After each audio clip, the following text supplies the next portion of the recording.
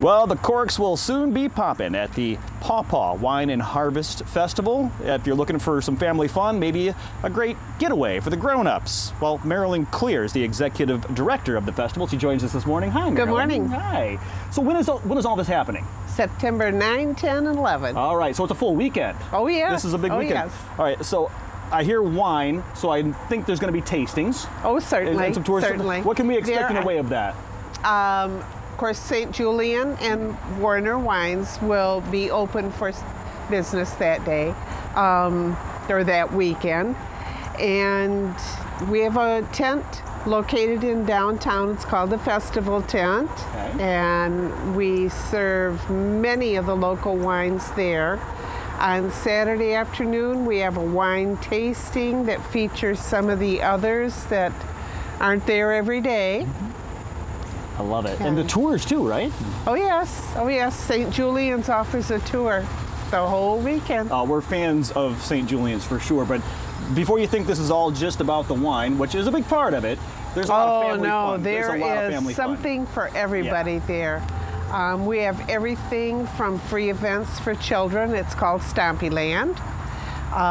We have Stompyland? Stompyland. Okay, do they get to stomp? For our grape guy. Okay. No. Do the grown-ups get to stomp? Yes. Okay, we'll get to that in a second, but let's keep with the kids. What else do they got? There's also the Carnival Midway. Oh, yeah. We have Parade, the St. Julian Festival Parade. We have grape stomping, sponsored by Refresco, that just purchased our Coca-Cola plant. We have a run walk, a kayak race. Oh my goodness. Marilyn, kayaking, running, a Carnival Midway, stompy. There's something for everybody. It really is. We have a huge arts and crafts show. Oh my. A car show. Hey, well, let's get to the stomping. I mean, obviously. Stomping, we have several categories. Okay. You can just do it for fun. Or you can get your friends and have a team of up to 5 people. And you stomp for 2 minutes, and believe me, the 2 minutes are very long. And you're competing with the amount of juice that you're producing. So you can actually get a team and out-stomp another team. Yes. And then where's all this juice going? Are they actually going to use that to make wine? No. Okay. No. No. I'm thinking about somebody's feet that I know I work with.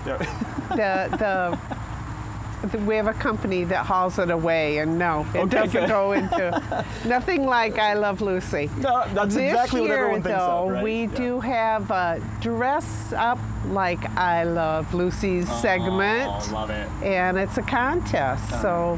But this is a weekend, and for us, this might be a small bit of a drive. You really want to help people make a weekend of it. I mean, you got hotels and restaurants there? Oh, yes. We have everything in Paw Paw. So if you'd like to make a weekend of it, you can do that. Any hotel, restaurant deals, or are they getting involved as well? Well, our hotels are sponsors for the festival. Makes sense. Yes. Yeah. So. And if you need a room, I would call right away. Otherwise, probably closest are in Kalamazoo.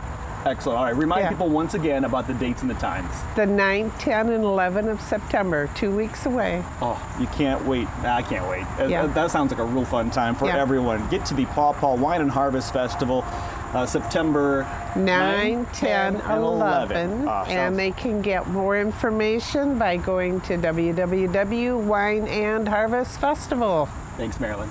Thank you. You bet.